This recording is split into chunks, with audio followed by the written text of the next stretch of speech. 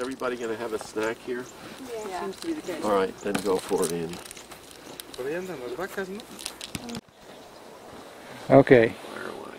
So, Lincoln, why don't you just tell us where we are and what's the significance of this place? Okay, we are on the southern end of the Biosphere Reserve, the Monarch Butterfly Biosphere Reserve, and we're on the mountain called Cerro Pelon. And the particular part of this mountain we're on is truly God's country.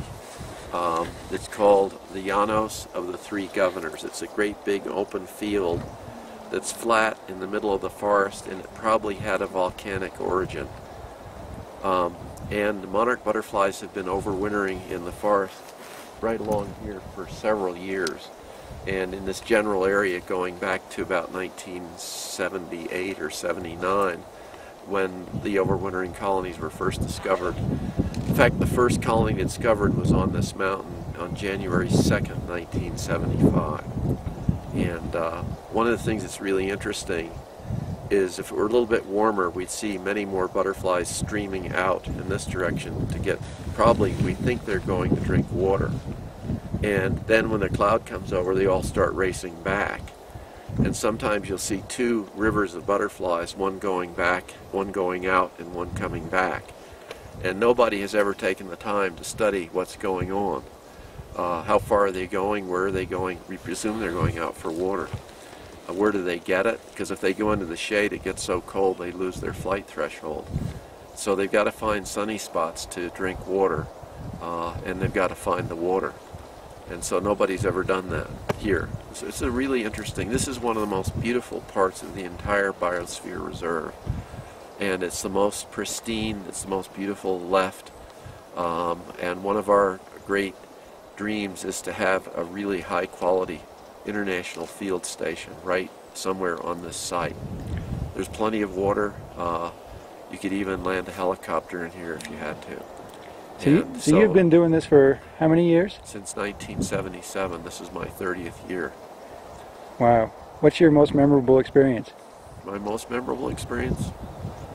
There have been so many, it's hard to say, and the thing of it is I've come down here probably maybe 80 times in over that period, and every time we come down here we see some different behavior or some different ecology of the monarch. And so that's one of the reasons why I'm totally motivated to keep coming back year after year after year. What's your what's the project that you're most proud of? Project that I'm most proud of, probably the one that Linda and I did together on the bird predation. Because we put together ecological chemistry, fingerprinting of the cardinalides in the butterflies. We watched the behavior of two species of birds, and we discovered that they eat poisonous butterflies in two different ways to avoid being poisoned.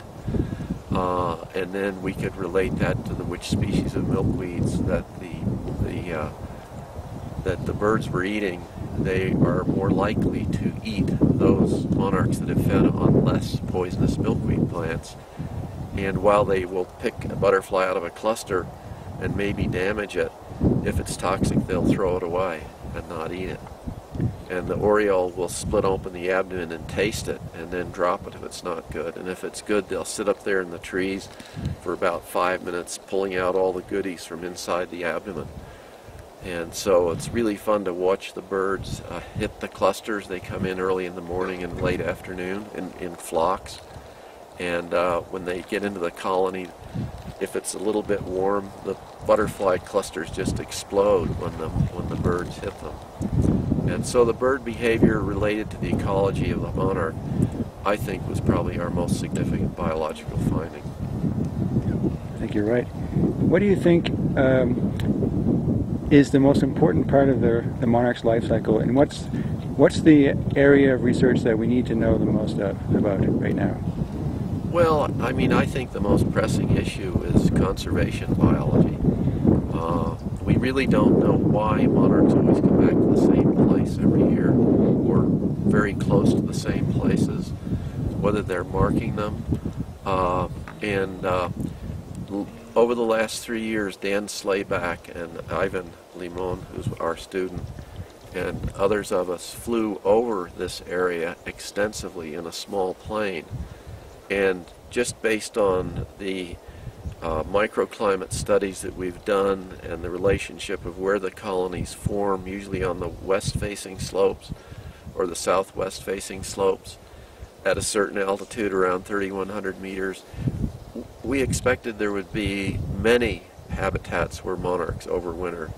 And in 3 years of aerial flying, covering maybe 62% of the potential area in the whole reserve, we didn't find a single colony area outside of those which have been historically known dating back to the 1980s.